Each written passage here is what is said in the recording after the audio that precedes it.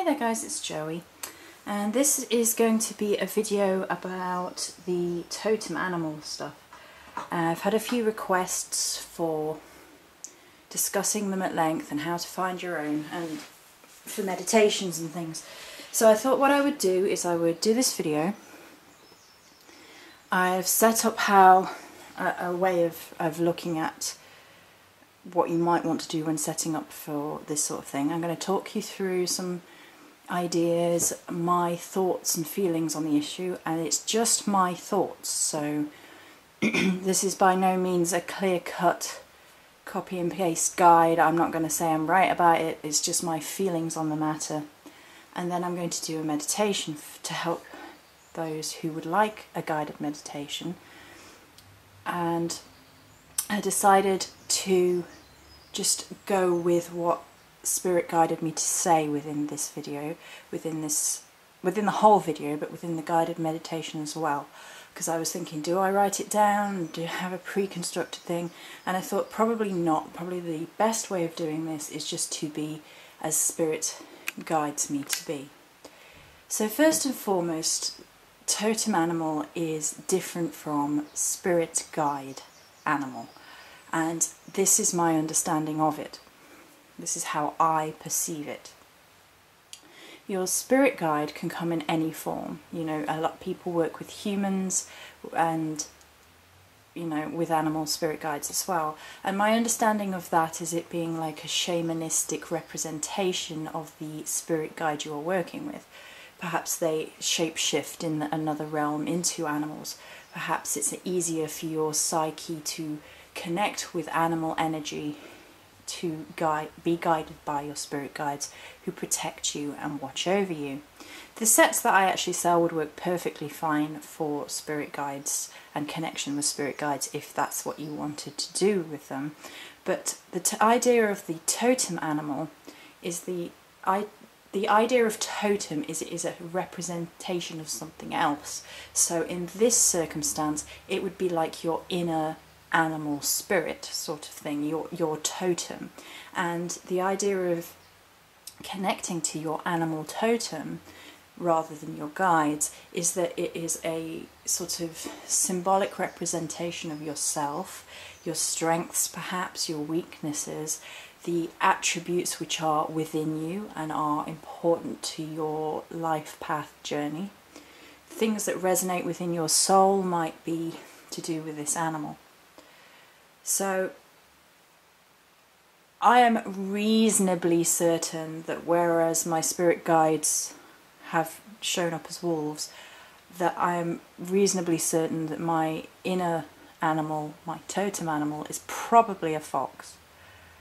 And this comes about in a number of different ways, and meditation is one, and there's I'm going to do that at the end, as I said, for people who want that guided meditation. But there are other ways of identifying your totem animal. So if you have an animal that you are just drawn to and you don't understand why fully, then that sort of natural pull is sort of that spiritual connection without really understanding where it comes from. The animal might show up all over the place, you know, you might see them in life, or if it's not an animal that you can see so much in life, say your spirit animal turned out to be like an orca whale or something, you might just be coming across stories about them all the time, you might be seeing pictures of them all the time, you might get random emails about them, you know, they just pop up all over the place without any real explanation as to why that is the case.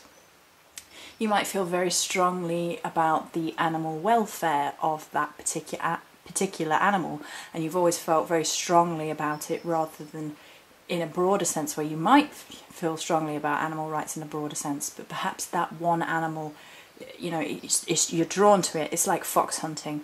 That has always riled me up more than, I mean, a lot of other things do rile me up, because obviously being a pagan, you don't like well, being a decent human being, you don't like animal cruelty. But fox hunting, when I was growing up, was always something that stuck out to me and made me feel even more ill. I understand that, you know, some people may or may not argue the other side of that, but that's not what this is about, so let's not have that here. For example, one of my favourite books growing up, in fact probably my favourite book growing up, was Roald Dahl's Fantastic Mr. Fox. I was obsessed with that as a kid. I remember writing anti-fox hunting poems as a kid. I remember seeing foxes around, and I've had some interesting experiences with them in real life. One of my earliest memories is seeing a fox in the garden.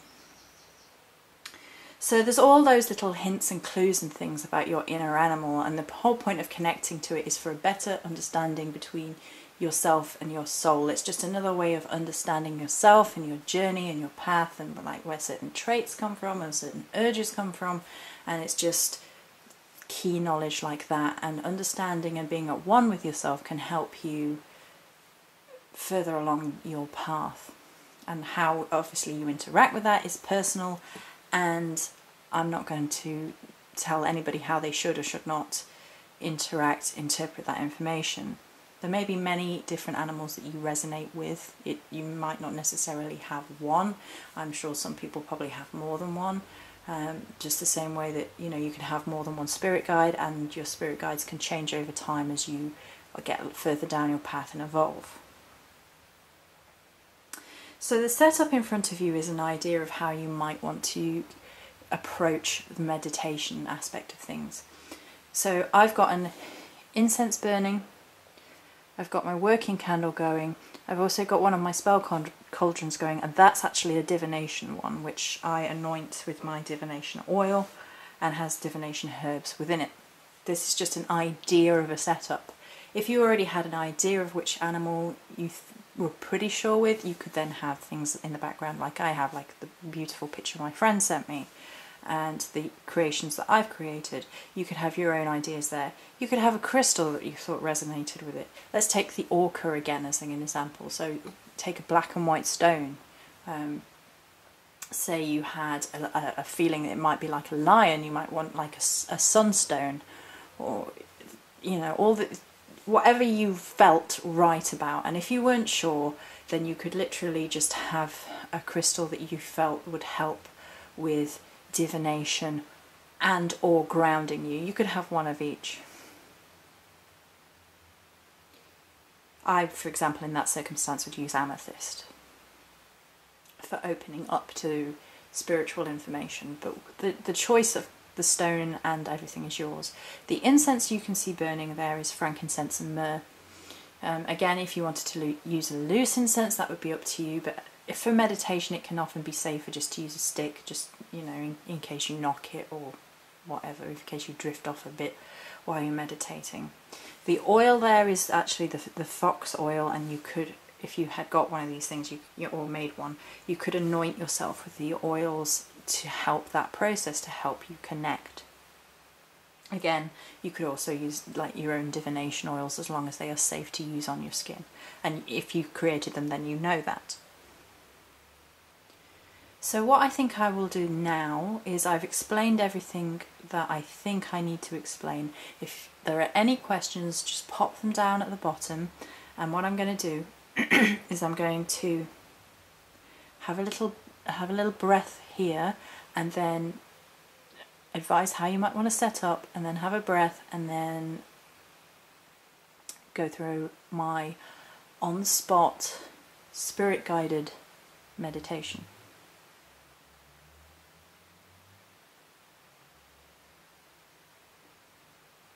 In order to be prepared for the totem animal meditation, you may wish to set up a small altar space. You may wish to set up some of your favourite incense, and perhaps have a candle lit, perhaps your working candle or a candle for divination. None of these things are essential, but can aid in meditation. Make sure you are comfortable and safe in your environment. Be somewhere that you will not be disturbed. Take the phone off the hook, turn all your electronics off, and be at peace with the space around you. If you feel the need to cleanse your space or cleanse yourself beforehand, act on those desires. You can cleanse your own space by smudging with incense, a smudge stick, or perhaps a salt water mix. You can cleanse yourself by having a ritual bath containing salt, or a shower, and just go through your exercises of breathing and pushing light through your chakras. Anything you feel the need to do to be cleansed. If you feel the need to set up a circle, you could also do that prior to the meditation. However, these things are personal preference.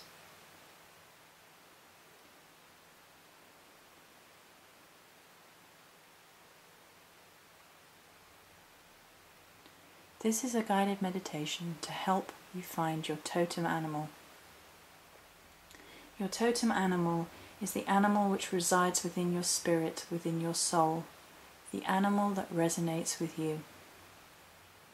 You may already have a feeling as to which animal resonates most with your soul at the present time. Discovering your totem animal can help progress you further along your path and understand yourself in animalistic terms, where your strengths may come from, where your weaknesses may come from, and perhaps guidance on what can help you best at this time in your life.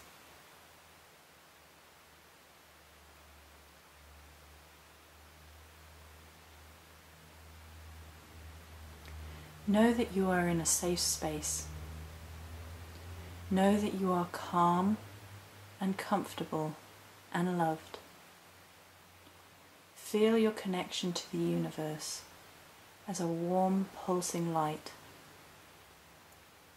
Feel yourself sinking into a gentle state of safety, wrapped in the light of Source, of God energy, of Goddess energy. You are balanced, you are one, you are connected with the universe. As you close your eyes, you visualize yourself being surrounded at first by darkness. This is not a negative space, it is merely the beginning of our journey. A small pinprick of light comes from above your head and grows until you realize that it is the sun between the trees. You visualize yourself in an ancient grove, surrounded by a circle of trees. You are sat comfortably in the middle of this circle on warm, comfortable moss that supports you and grounds you and connects you to the earth. You see the gentle breeze of air swaying through the green leaves that surround you from the trees. This spot is safe and sacred. The sun is warm upon your face and lights up the circle. Far away you can hear the gentle gurgling of a stream, and you know that water is nearby. You are surrounded by each of the elements. Fire from the warm sun on your face, water from the babbling brook. Earth is all around in the swaying of the trees and the moss by your feet. Air moves around you gently round the circle, and you hear the rustling, and spirit is within and without. You take a moment to enjoy the peace of this place.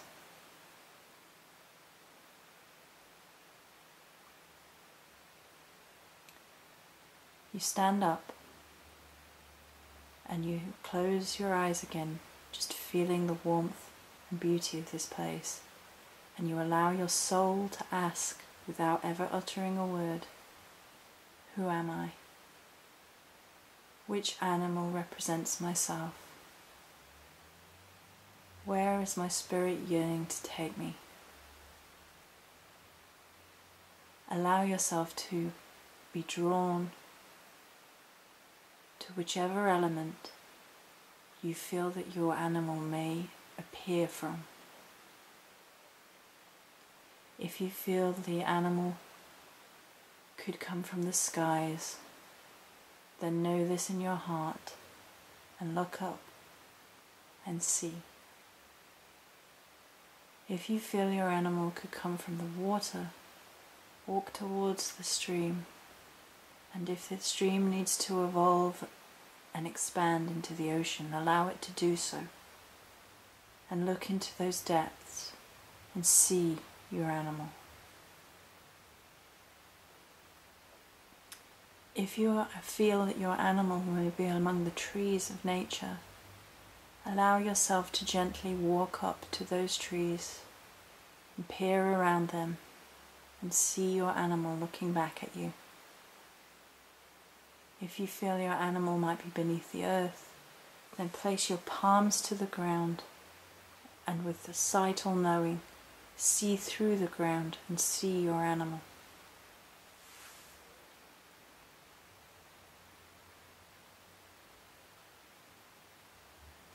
Know that this animal is a part of yourself, is a reflection of yourself. It is like looking into a mirror and seeing your animal self look at you. Understand why this animal has been sent to you. Understand the qualities of which you admire about this animal, the qualities you admire about yourself.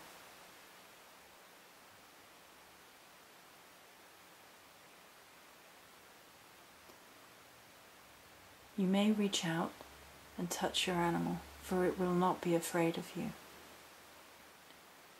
And feel the connection between you, your spirit self, and your animal self. How does it feel? How does it look? And how does it touch you on a soul level? These are all answers which you need not say aloud, but merely allow to resonate within your soul. You are safe in this space. And once you know which animal is yours and yours alone, go back to the center of the circle and sit back down upon that warm moss and allow yourself to absorb the light and energy of this place. And close your eyes and allow yourself to come back gently to yourself. Allow the images to fade, but the memories to stay, as the light of this place gently moves out of this sphere and you come back to yourself on the physical plane, where you are safe in your home or in your space.